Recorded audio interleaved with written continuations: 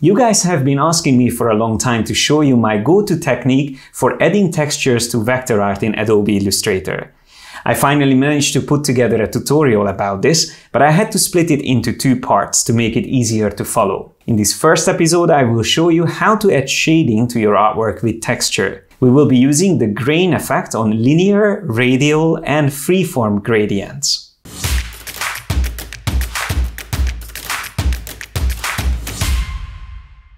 So here we are in Illustrator, and this is the sketch I started with. Now, I'm going to show you how I've done it in Procreate. It's a quick time lapse. Normally, what I start with is an idea, and then I just mess around. It takes only 10 to 15 minutes to create this type of sketches, but it's very important to start with something solid before you come into Illustrator and do all the tracing, which is much more time consuming. And just so you can see a glimpse of this workflow, here's another time lapse. This was recorded in Illustrator, and I was using predominantly the pen tool. Now, this tutorial's focus is the last stage when we are applying the effects, so that's like the detailing part. But once again, let me emphasize, without a solid sketch that has a good composition in the beginning, there is no point in struggling in Illustrator because it can waste a lot of time and then you might not enjoy the final result. So practice a lot the sketching phase, which is something I can teach you a lot more about in another video. If you're interested, let me know in the comment section below. But now that you've seen these time lapses, let's jump into Illustrator and let me show you what happens. So I bring that sketch that I created into Illustrator and place it on a separate layer. So I place in a layer, I set that as a template by double clicking on it and choosing template from this option. That locks the layer and I can work on top of it. And this is how the tracing looks like. And then the other time-consuming part is adding textures. But once you know the technique, it actually can be much faster. For this illustration, it took me around half an hour extra to add all of this texture that you can see here in the final result. So now let me zoom a little bit closer so you can see it better, what I'm talking about. So this is without the shading, and this is with the shading. And this is a particular type of shading that a lot of illustrators use in Adobe Illustrator. It's called the grain effect, and it can be used in a very subtle way like here. So first, let's start using a simple linear or radial gradient with the effect. I'm going to show this on the heels. So you can see when I turn off the shading, the heels all have something like a highlight. So as if the sun is shining and then it lights the top of these heels. So I'm going to start with this, maybe pick this heel here. So I'm going to turn off the shading. First thing is that you need to duplicate it. So Command or Control C and then Command or Control F to paste in place or paste in front, it's called in Illustrator. That will place it, the duplicate, directly on top of the previous object. So now that we have that ready, we will also have to add a mask on this. So I'm going to go to the transparency panel and click on Make Mask. If any of the panels you don't see that I'm using, just go to the window menu and you will find it there. So now that I have the mask ready, I'm going to click on Invert Mask. This is also important. And more importantly, I'm going to click on the mask itself. The way you know that you are in the mask is that it's going to say here in the Layers panel that you are inside the opacity mask. And none of the other objects from the artwork will be visible, only whatever you create inside this particular mask. So now that we are here, we will use the same shortcut again, paste in front, Command or Control F, and we will see that object is certainly there in this mask. Now, what color this is, it doesn't really matter because we are going to change it anyway. But what's more important is that you need to switch back to the original object or the duplicate. And you do that by clicking on this other thumbnail. So it's almost like two different realms. You can work in the objects realm and you can work in the mask realm. So you remember switching back and forth between them. I wish there was a shortcut to switch between it. There might be one, I just haven't found it yet. But if you know of it, please let me know in the comment section below. So we are back in the objects realm. And what I'm going to do is to change the color of this object. Now for this, normally I would use the color panel, and within the color panel, if you set your color mode to CMYK, it's normally quite easy to work with these colors, but you can also work with HSB where you have hue, saturation, and brightness. And sometimes I prefer to use this because I can very easily control just the brightness. So we want to make it brighter than the original color because this will be like a highlight instead of a shadow. So it should be brighter, but it can also be a bit more saturated and maybe also a tint more warmer because we are simulating the sunshine. So something like that. Now, the easiest way to check how it looks before we apply the effect is to simply turn the layer or the object on and off, and we can see the difference between it and the original base color. So I'm quite happy with this, but we can always come back and make changes. So I'm just going to keep my color panel handy, and let's go back to the object. So I select it and go back to the mask. So once again, we switch sides and we are now inside the mask. Now, this is where it gets interesting, and this is where the actual effect starts, because we need to add, first of all, a gradient on the fill. You can do this with the gradient panel quite easily. You just simply have to click on the gradient slider. So this is going to add the gradient, but you won't notice much difference at the beginning because we are applying this gradient on the mask and not on the object. Notice here in the opacity mask, it's already visible.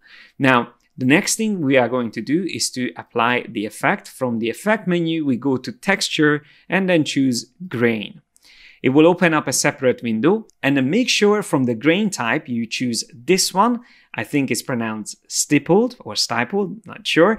But what's more important is you have to also find the right intensity and contrast for the effect that you would like to create. Now I'm going to increase the intensity a bit just so we can see it better. But luckily this is a live effect, so we can always come back and make changes to it. So let's click on OK, and we will already start seeing the effect, but at the moment it's in the wrong direction. To change this, simply just press G on the keyboard. That's the gradient annotator or gradient tool, with which you can click and drag and define the direction. Now, we want to go from down up, and you can see already how we are starting to introduce the texture. I'm going to zoom a little bit even closer just so you can see it better. And you don't have to always click and drag to start again creating the effect like this, because once you have it roughly in the position that you need, you can also just simply drag these points around. The bottom circle is normally the one that you move the whole gradient around, while the top square is the one with which you can control the distance or the transition between the 2 points. You can also move the white point up and down, and notice how that's also changing the spread or the transition of the effect. And the little star icon here is also again the balance between the two sides, so the black and the white. So essentially you are playing around with that gradient on the mask, but since we added the grain effect on it, it creates this cool transition. And don't forget, if you feel like these little dots in the grain are too intense, you can always go to the appearance panel and change the values there. But if you're seeing color stop written there, all you have to do is to just press escape. So it goes back one step, and then you will see the grain effect inside the fill. Click on that, which will bring you back to this menu. Here we can reduce the intensity, maybe increase the contrast a bit or reduce it, and then click OK. And as you can see, this is the change. So this was before and this is after. So very easy to adjust and customize it.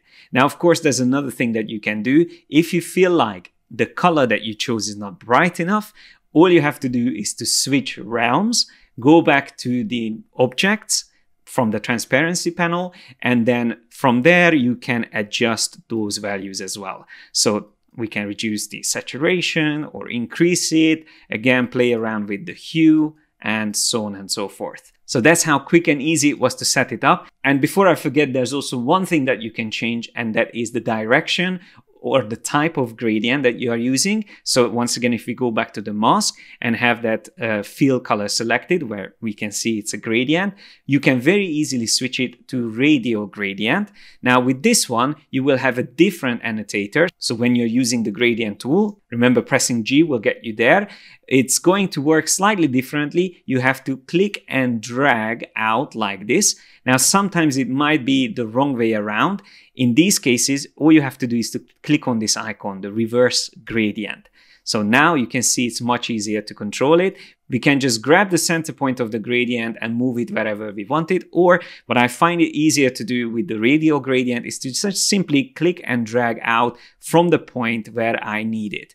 Now, notice that sometimes the grain effect is not visible. I found it the easiest to show it again is to simply move the white or the black point around a bit, or any of these properties on the gradient annotator. So if I again draw it here on the top, you see the grain effect is gone, but once I move this around, it will show once more. So the great thing about this technique is that it's completely non-destructive, and although it feels like it was a long time to set it up, once you start doing it, it gets much faster and easier. So just to prove this to you, I'm going to do it once again on one of the other hills. So first of all, I'm going to switch back to the normal object mode and then try to select that object. So here it is. I'm going to find it. It's actually inside the clipping mask. So that's the object. I'm going to copy and paste. Command C, Command F, change the color, make it darker this time because I'm going to use it for shading. So probably saturation doesn't need to change, just simply the brightness.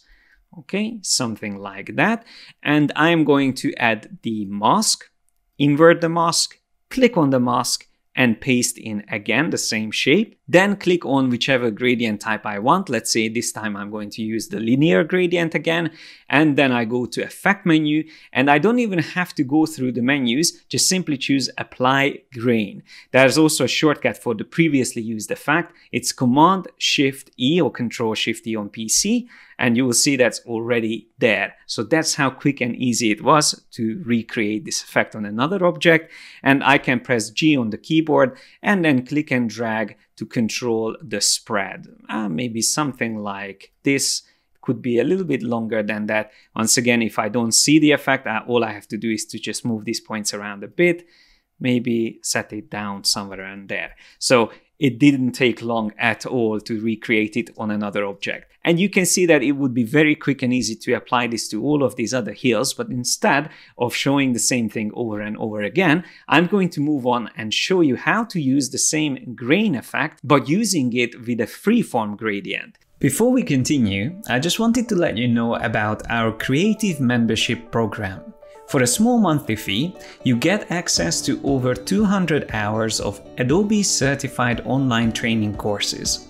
Master all the tools and skills needed to become a professional graphic designer or illustrator. As a pro member, you will get mentoring from me and my team, access to webinars, student forum, and creative briefs to help you build an outstanding portfolio. Pro members can also download the project files for all of our YouTube tutorials. Sign up at yesimadesigner.com/memberships and start your free trial today. And now let's head back to the tutorial. So that's a new feature that was introduced recently in Illustrator, and I was really excited to try it out with this effect. So the reason I would switch to this is when I have objects that are more complex. So it's not just a simple ellipse like these hills, but a more complex object like the body of the llama. So I'm going to switch back to the normal mode, select the llama, and I'm going to copy, paste. So just you can see it better, I'm going to drag this out here on the side. So that's the shape. It's definitely more complex than the previous objects that we worked with. So in these cases, a freeform gradient will give us much more control on setting up the effect. Once we have the object duplicated, I am going to click on Make Mask, Invert Mask, and then click in the mask. But this is where the difference comes in. Instead of pasting in again the same llama silhouette, I'm going to use the rectangle tool. M is the shortcut for that, and draw a big rectangle around the area where the llama's body is. So I intentionally go way beyond that, and I'm going to change this to a freeform gradient. So this rectangle will be set up with a freeform gradient on it. Now, you might not notice much difference in the beginning, but we will make changes here. First of all, I'm going to get rid of these gradient stops or pins. So I only have one here, and I'm going to set that up to be black for now. Or maybe let's just set it up for white in the beginning. Now, we don't see much difference at the moment because the original object's color is the same. So we have to switch back to the object itself and reduce the color, maybe make it darker, and also we can make it slightly more saturated, something like this. Okay, now we can switch back to our gradient, and let's see what happens if we change the color stop to black. See, already there is a difference. When we set it to black, because of invert mask, it's going to show all the details of this duplicate object. So the object that is darker is now completely visible, but we don't see the effect yet. So let's see what happens if we add another stop, maybe somewhere around here, and that's set to white. Now we already have a gradient going on here, but it's not yet using the effect that we had before. So all we have to do is simply add the grain effect. Go up to Effect menu, apply the grain with the same settings, and voila, there it is. But the coolest thing now is that I can drag these points around, and instead of using the gradient annotator, I can be very specific where I want the effect to show. So for example, if we want to create a little shading under the head of the llama, so if I zoom a little bit closer here, all we have to do is to set the black point up there, and then move the white point down until we want again clear details. And notice how here the gradient is already spreading onto the back of the llama. If I don't want that, I can just add another white point there. But then if I want to have a bit more shading at the bottom on the legs, I can add another gradient point there, switch it to black, and there you go, it's already much better and more interesting. Now you can also increase the spread by dragging these perimeter lines when you're using a freeform gradient, or reduce them, something like that. But because we created the big rectangle on the illustration, we can also drag this point further out, so we can go beyond the silhouette and keep our points there. So that's why I said in the beginning, it's better to do that bigger shape and not use the llama's body, because this way I can be very specific where I want these points, and I can be much more subtle with the effect itself. Now, if I still feel like there's too much grain seeping into the body, all I have to do is to just block it with another stop, something like that. And you can put as many pins in the freeform gradient as you want, and you can even use gray pins, which will have an effect in between, showing and hiding the grain effect. Now, if you enjoyed this tutorial so far, I'm going to go even deeper next time when I'm going to use the same grain effect, but on strokes, which will create a really cool silhouette on the objects, so shading around the edges. And then I will also show you how to use the same grain effect with gradient meshes, which again can take your illustrations to a completely new level. So if you don't want to miss out, make sure you subscribe now and also hit the bell icon to get notified when the new video will be released. Thanks a lot for watching. Like and share this video if you enjoyed it. Don't forget to subscribe and hit the bell icon to get notified whenever we release new videos. Click on the link on my right and start your membership today to get access to over 200 hours of training courses and personal mentoring by me and my team of creative professionals. Have fun learning, guys, and I will see you in the next one.